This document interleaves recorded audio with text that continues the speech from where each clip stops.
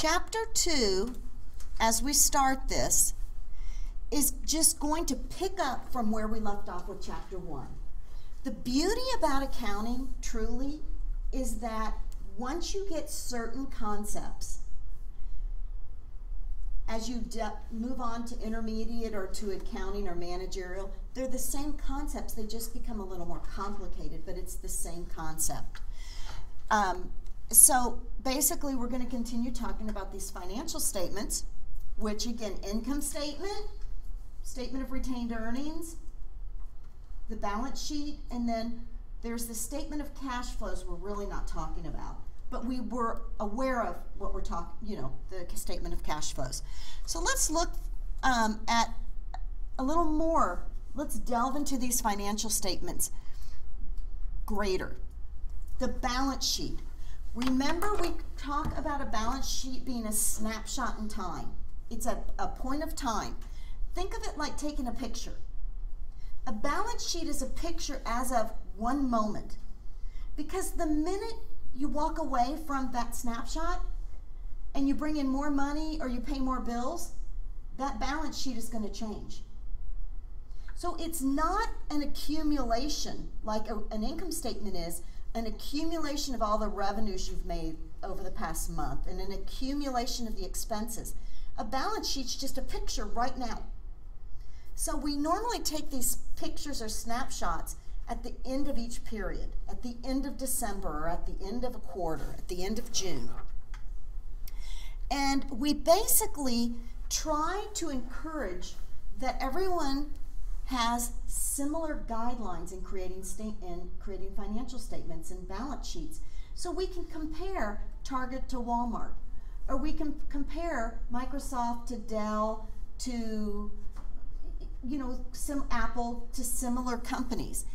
And not to get you too confused, but there are guidelines out there called generally accepted accounting principles that make us adhere to certain standards in how we do financial statements.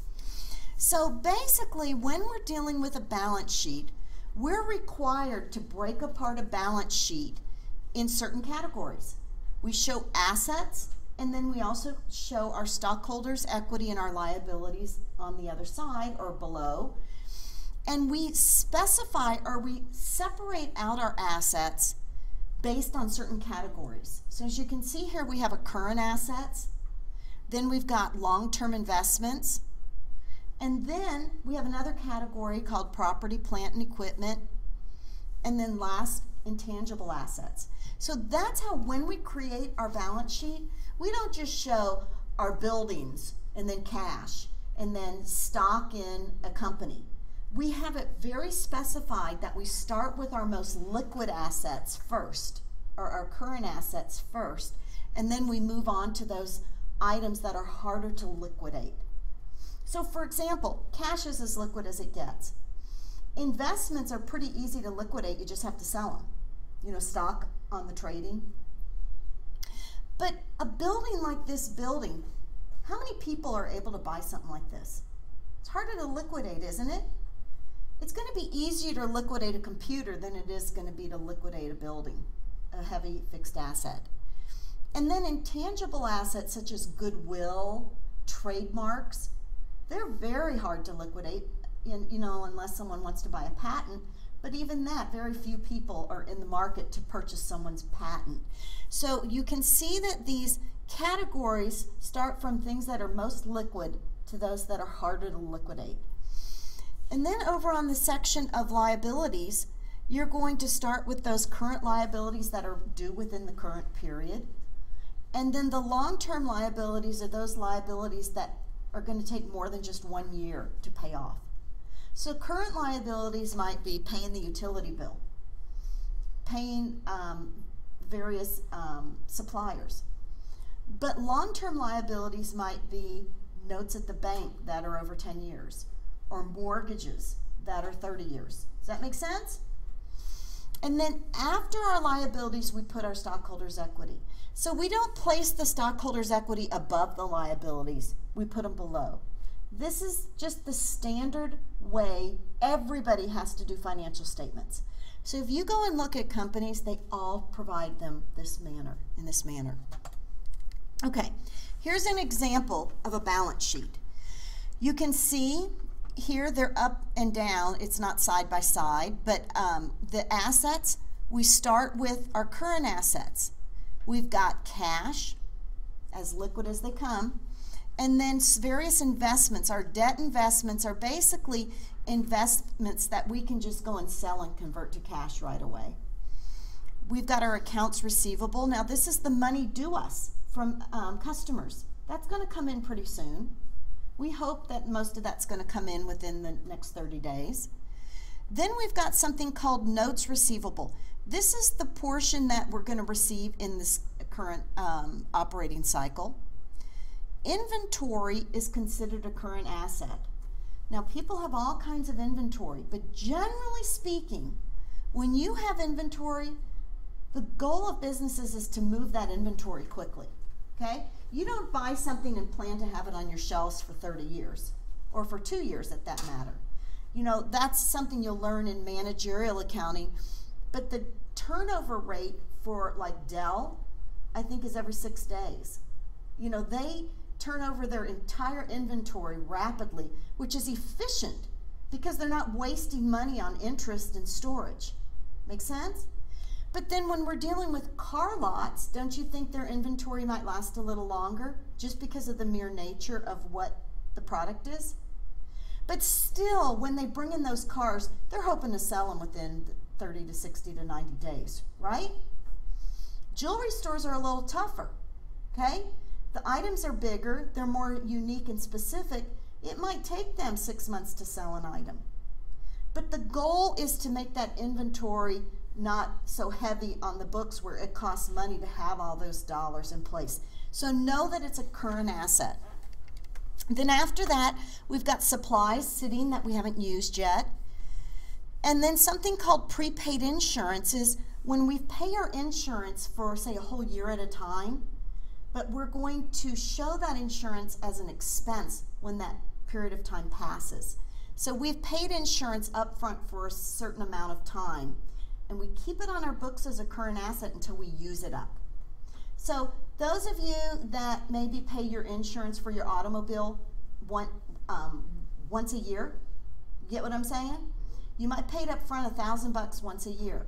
You'd show it as a prepaid insurance, and then when January's done, you take 1/12 of that amount, take it away from prepaid insurance and show it as an insurance expense. Think of those the companies that have sales individuals that own cars, okay? All those expenses they might pay up front, but they write it off as the time passes. So those are all of our current assets. Then we move on to things that are a little less liquid, but still pretty liquid: stock, investments, and investments in real estate. So these items are things that there was money free and they decided to utilize that money to make some earnings. But it's fairly easy to turn around and just sell some stock. It's pretty available for trading. Investment in real estate, depending on what type, the money's sitting in an asset, and hopefully the plan is to sell it. If you need it, it's going to be a little harder to sell than just having cash available, but it's a little more liquid than would it be in a patent or intangible asset. So that's the next step. Then we've got this property, plant, and equipment. Land, equipment. So think of Augsburg. You know, granted, Augsburg has been around for a while, but could you even imagine what this property is valued at today? I don't know, but I can imagine on their books, the land is never something called depreciated. The land they probably purchased 80 years ago for who knows how much, 200,000. And that's what the books would show because that's what they bought it for. My guess is this land is worth many $1 million. Do you know? Because it's in the heart of downtown. The buildings or the equipment, all of those items are going to be hard to sell. Who can come in, apart from the U of M, and just buy out this building? Not many people have those means. So this is a lot less liquid. And then finally, our intangible assets are our final category. And then we take all of these categories and we total them all together for total assets. So basically, again, we started with chapter 1 talking about assets. All we're doing in this chapter is breaking them down a little more so you understand where they go and fit in the balance sheet. Okay? Any questions? Now we'll move to liabilities and stockholders' equity. Same kind of deal here. We start with those liabilities that need to be paid with money sooner than later. So our current liabilities, notes that are due within the period, accounts payable. Now remember me talking about that unearned revenue. Here's some unearned sales revenue where somehow money was collected, but they really haven't earned the money yet. They haven't sold the goods. So they show that as a liability because they're planning on selling them, getting that money and showing it as earned very soon. Salary and wages payable. Probably what happened, the salary could have, the week might have ended or the pay period might have ended October 30th or October 31st, but a lot of times companies don't pay the salary for another week, okay? So that salary has already been an expense, but they need to pay out the employees. So you know that's going to happen in this period. And then interest payable, maybe they have interest on credit cards or interest at banks they need to pay. So the current ones, those items that are going to be due in the current period are shown as current liabilities. And then these long-term liabilities are those that are going to last over a year. Mortgages and notes are long-term liabilities. That total balance is not going to be due within the current period. It's going to be due way far out. Then you've got your stockholders' equity section, and for the most part we're focusing on our common stock and our retained earnings. So all of these subcategories again are going to total the total liabilities and stockholders' equity here of 61.4. And just like you see here the assets were 61.4, our liabilities are also 61.4. So current assets, assets a company expects to convert to cash or use up within a year, or the operating cycle, whichever is longer. For our purposes here, guys, in this classroom, we're going to assume an operating cycle and a year are synonymous. They're the same thing. There are times when an operating cycle may last longer than a year, but very, very seldom, not for our purposes. There may be companies that, because of the types of projects they deal with, their operating cycle may continue on for 18 months. But for our purposes, we're going to say a year, okay? An operating cycle is the average time it takes from the purchase of inventory to the collection of cash from customers. Common types of current assets: cash, investments, receivables, inventory, and prepaid expenses. So if you saw a question on a quiz that said, what type of asset is a prepaid expense? Your answer would be current asset, okay? Inventory is a current asset. Cash is absolutely a current asset. And most receivables are going to be current assets. You're going to get that money in the current operating cycle. Now, current assets are listed from the most current to the ones that are a little harder to convert into cash. So cash is always going to be the first. Then as you're going to see, short-term investments, receivables, inventory, prepaid expenses. You're going to list them in that order. The key here is not to pick it apart and say you listed them wrong. The key here is in the order they expect to be converted into cash. The most liquid happen first. Okay, so here we have a question. Cash and other resources that are reasonably expected to be realized in cash or sold or consumed in the business within 1 year of the operating cycle are called? Yes, current assets. Then we've got our long-term investments, or we can just call them investments. Investments that we plan to hold for more than a year. These are going to be stocks and bonds of other companies, not our company. That's a different deal. When we go and buy back our own stock, that's called treasury stock. Totally different deal. That's put on the stockholders' equity section. But this scenario is, let's say we have some money free and we want to, instead of letting it sit at 1%, we're going to go buy Target stock for a year. Then those would be considered investments. So investments come next, then our long-term assets are going to come next. Long-term assets such as land or buildings that a company is not currently using in its operating activities. So basically, when we're dealing with long-term investments, our property, plant, and equipment is on a separate fixed assets of property, plant, and equipment. These are assets that, let's say Augsburg owns 20 acres down in Rosemount with the hopes of maybe one day starting some horticulture. So it has a long-term investment down in Rosemount, but it's not doing anything with that land right now. That would be an investment, okay? It's not this land because they are doing something with this land. We're sitting here, okay? Make sense? And then long-term notes receivable. Let's say they had the means of, they had some system, well, how do I, they had money available and they ended up lending someone $500,000 because they were going to get some decent interest and they thought it was a secure investment. A note receivable is something that they're anticipating receiving along with interest. See what I'm saying?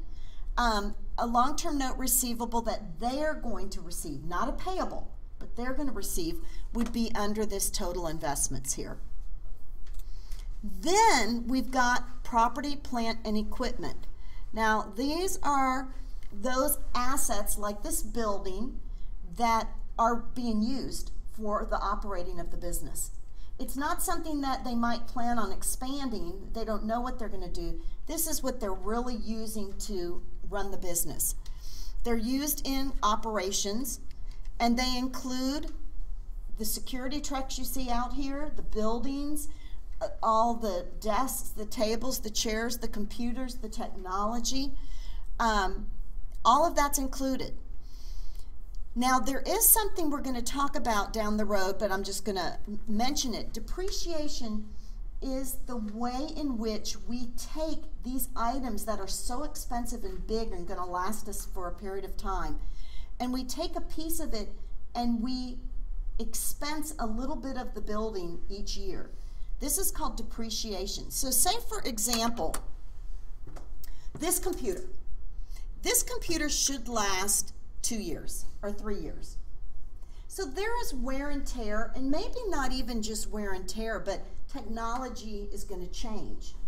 So just based on the use or based on it becoming inadequate or depleted because just of the mere technology, instead of writing all this off, this one computer, when we buy it, we're going to take that computer and depreciate it over the number of years of its useful life. So that way we're offsetting any expenses with the money we're making. So this building can last 30 years, 50 years. So instead of, when they build a building or that Orange Center, instead of taking that 30 million and writing it all off in 1 year, they take that 30 million and take the use on that building over 50 years. So we're offsetting that expense as we're using it up, okay? The wear and tear of the building. And then the depreciation that we get to write off, we have something that offsets that depreciation called accumulated depreciation that just allows us to see how much depreciation we've taken on buildings, okay? Well, I don't want to say too much about it, but know that there is that concept that we'll look into more. So as you see here, a portion of the balance sheet with property, plant, and equipment, it shows the various property, plant, land, buildings, machineries, pieces of the machinery. shows 2,244,508. Then it shows the amount of depreciation that's been accumulated over the life of these assets that have been depreciated of 1,252,691 to show a basis, or what's called an adjusted basis, in all of our property, plant, and equipment of 991. Now, it's important to note these numbers here aren't what they're worth today. It's what you bought them for, okay? So Augsburg, this building on their books might be at $30,000. Now, we know they maybe could sell it for $20 million, but the price on Augsburg's books is what they bought it for, less the depreciation that's been taken, plus improvements in the building. Don't get me wrong, but it's not what the value is of the building.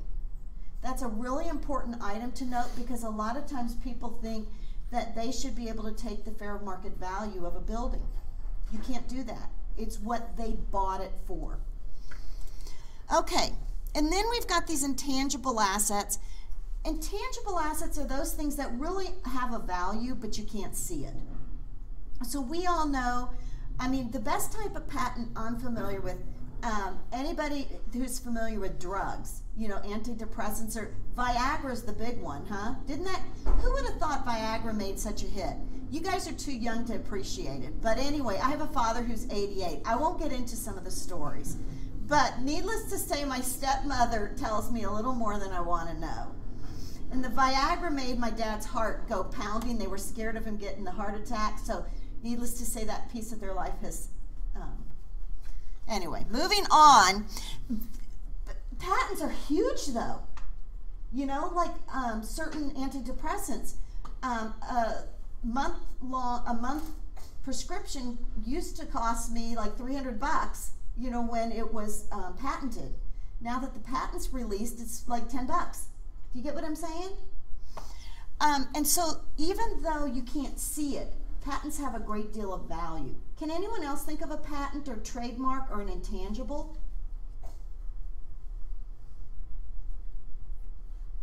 Anybody? What if we wanted to go buy the, I don't want to talk about the Vikings, but let's say we wanted to go buy, oh, hey, how about that guy who's getting in trouble right now? And Oprah wants to buy it? Donald Sterling. Sterling? I mean, why can't Oprah just buy it for, like, you know, $1? Well, there's worth in just the name of a franchise. Actually, I think his franchise is losing value just because of what it's represented. But sometimes, Green Bay Packers is an example, although it's not for sale, you know, the people own it, but certain franchises just have a name just because there's value in that name. Do you know what I'm trying to say? There are franchises such as, let's say, I'm going to start Nancy's Pizza. Well, why can't I just use the name Devani's Pizza? Why the heck do they care? Look, my pizza's going to be just as good as theirs. Why does it matter? Because what? Oh, just like differentiation. It's a differentiation. And with Devani's Pizza comes a certain value that people expect. Or Pizza Hut or Carboni's. Do you see? So people sometimes want to get into those franchises. There's value in just being able to work under a certain name. McDonald's. My gosh, just think of the dollar value because it's a McDonald's. I could have Nancy's Hamburgers, but it's not going to make out like McDonald's is going to do, isn't it? There's worth in just having that name and what's behind that name. So intangible assets, customer lists, trademarks, all of those things make up the last category. Make sense? Can anyone think of various types of patents? Yes. Like the iPhone patents. Oh, huge. And hasn't Microsoft gotten in trouble? Yeah, They've gotten sued, and Apple won because they tried to copy certain aspects of the iPhone. I'm not an Apple fan. You know, my kids have just like everything's Apple. And I got an iPad 2 years ago. Maybe 2 years and 1 month ago. I'm hooked. Got my Apple iPad, love it. And so then I got my iPhone. I'm so hooked, it syncs. I can talk to all my kids on whatever it is. It's easy to use. I had that Galaxy phone for 5 years and I never knew how to text or leave messages or any, you know, get what I'm saying? There was some ease in it. And somehow they got their hands slapped, so they must have done something wrong, because Apple was able to patent their product and have certain aspects of it other people couldn't utilize. Good one. So I've become an Apple fan. And I would have an Apple computer, except my tax software needs to be, what do you call it? PC compatible. And I know Apple has the ability to switch it back and forth, but it slows down the operating systems too. Anybody else can think of something? What would airspace be considered? Like people buy the rights to airspace above the buildings, or Like, give me an example of what you mean, airspace. like someone has a building, they bought the space above them so they no one can build around them. Well, the airspace, the airports, they have certain air rights. you know, you're bringing up a point. I know, like, a house. Say I live in a house. I think we only truly have that space just, you know, within 300 feet above our house. Do you know what I'm saying? But airspace, as it relates to airports and the ability to taxi, I don't understand any of that. I would think that's more of a legislative type of issue. I have a client who is a patent attorney. Excuse me, he mainly does eminent domain. And so those of you that are familiar with all these electrical lines going through our state, there's one on 52 going the eastern part, and I guess something happened going out to South Dakota. But he's had to go, and eminent domain is basically for the public good. People have to sell their land back to the state, do you know, or for a purpose. And so in that case, I mean, obviously they're in a position to have their wires, you know, that's a whole different language than I'm familiar with.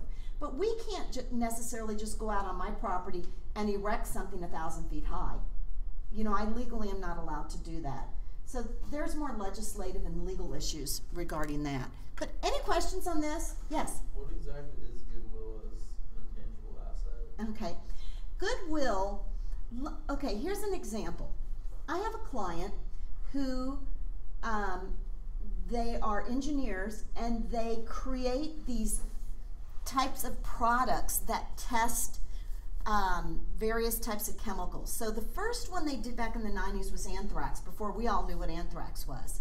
So they created these boxes, and in that case, they didn't patent, well, they did patent it, but they sold it to the Army, which really doesn't matter, because the Army, you don't need to patent things with the Army. But then from that, they've taken and they can identify the particles in fluids. You know, it's these, I don't know what you call it, volumetric types of analysis. And so they will create these patents and sell these products. Other stuff they do is solar arms on the trains. You know, when a train's coming, and they use some solar types of energy for the arms, hydraulics to move. So they sell these, and then let's say another company wants to buy that product, okay? So there's goodwill associated with just the positive vibe of those products. Let's just even say the patents are done. Because they want to sell an aspect, there's worth in this company beyond just the product. And let me give you an example of goodwill. Let's say I have a business. I've had it for 30 years, and I want to sell it. Well, we can take my tables and we can take my computers, and let's say it amounts to 10,000. But I want to sell it for 100,000. They're going to go, no, I only see assets in here of 10. I'm going to go, no, but I've been going on for 30 years, and there's a name associated with my practice. Do you understand what I'm trying to get at? And so that's that goodwill, that's that intangible piece someone's willing to pay for because of that goodwill. Let me think of another example. How many of you guys, well, you guys are guys, so you probably aren't, but like, how much of certain jeans or certain clothing or certain items, is it really that great a quality, or are you willing to spend that extra money because it's Nike or Armour, Under Armour? I guess it really depends how much. The difference is between like the standard product and the next best thing. But let's just say they are equal. Let's say the Target brand Champion is equal, or it might not even be Champion. What's it called, the Target brand? Champion. Is equal to Under Armour. In price or just in? In quality. Okay. But why would you buy the Under Armour? The name. It's just a name. But somehow we have value in that name, don't we? Do you understand what I'm trying to get at? Why do we do that? Why?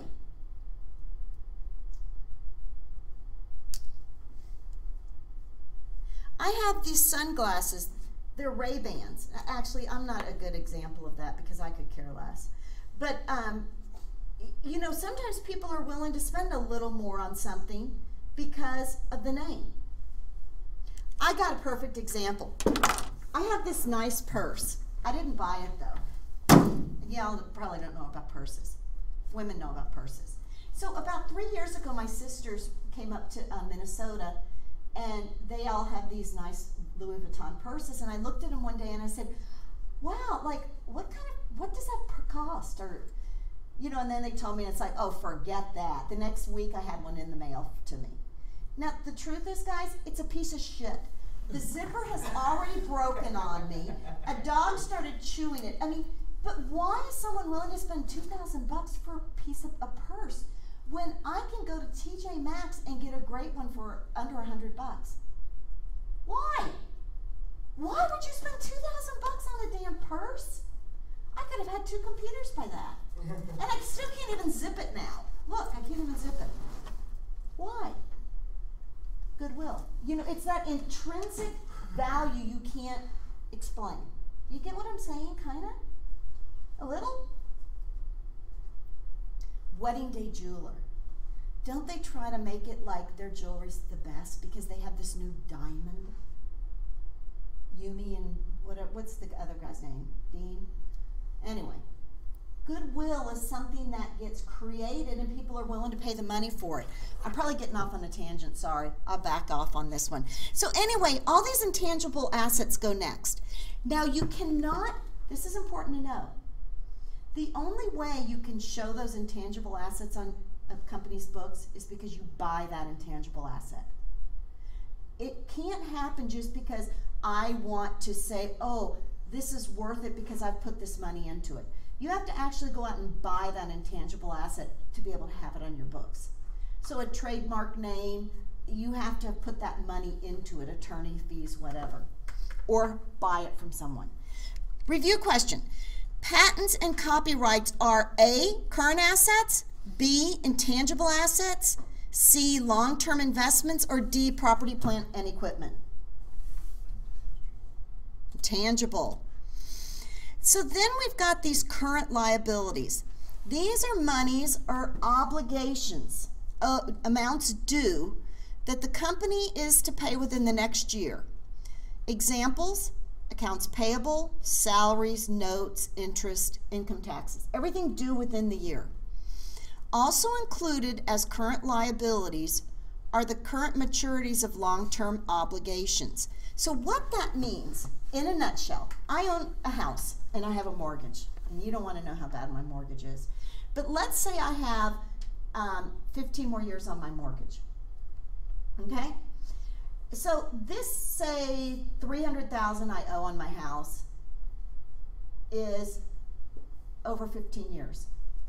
But the amount that I really owe this year on that $300,000, okay, the interest and the principal of, say, $1,800 a month over the next 12 months, that amount, because I have to pay it now, is a current liability. Even though the mortgage is a long-term mortgage, it's a long-term, the amount I owe in this current operating cycle for that long-term is a current liability. Am I confusing you guys when I say that? So let's say out of that $300,000, I'm going to pay off, you know, $6,000 of that this year. You get what I'm saying? That $6,000 along with the interest would be a current liability. But that big mortgage that's going to last for 15 years is still a long-term liability. Am I confusing you guys? Make sense? Do you reduce the long term by your? Yes. Okay. Yes, you do. Okay, so here you see current liabilities, notes, accounts payable, current maturities on long-term debt. This is long-term debt out there, but what's due in this current period. Income taxes and salaries. Then we finally have our long-term liabilities. These are the amounts we owe that are going to be paid after this year, way past this year. Bonds, sometimes companies issue bonds, and they might not have to pay them back for 30 years, okay? So that's going to be a long-term payable. Mortgages, leases, if there's a lease out there for 20 years, that's going to sit on their books a while. Pensions are another thing. People who work at companies that have pensions, those pensions are going to be accruing for years and years. You know, you're an employee today, well, they're going to owe you money, and a lot of money down the road. So those are long-term liabilities. They're not going to have to pay them out this year, but they'll be paying them out. Make sense, guys, what I'm talking about?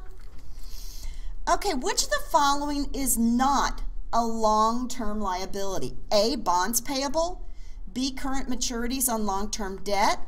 C, long-term notes payable. Or D, mortgages payable. Current maturities on long-term debt. And guys, I promise you'll see that one again. Okay? Because it's kind of tricky, but it really does make sense. The current amount due on long-term debt is a current liability. And then finally, we have this stockholders' equity section that includes the investment of the common stock, that stock that was issued, bless you, for the company, and then retained earnings. All the money that's come in throughout all the years, minus the dividends that have been paid out, that accumulated retained earnings is part of the stockholders' equity section. Okay? I think I'm going to take a break here. So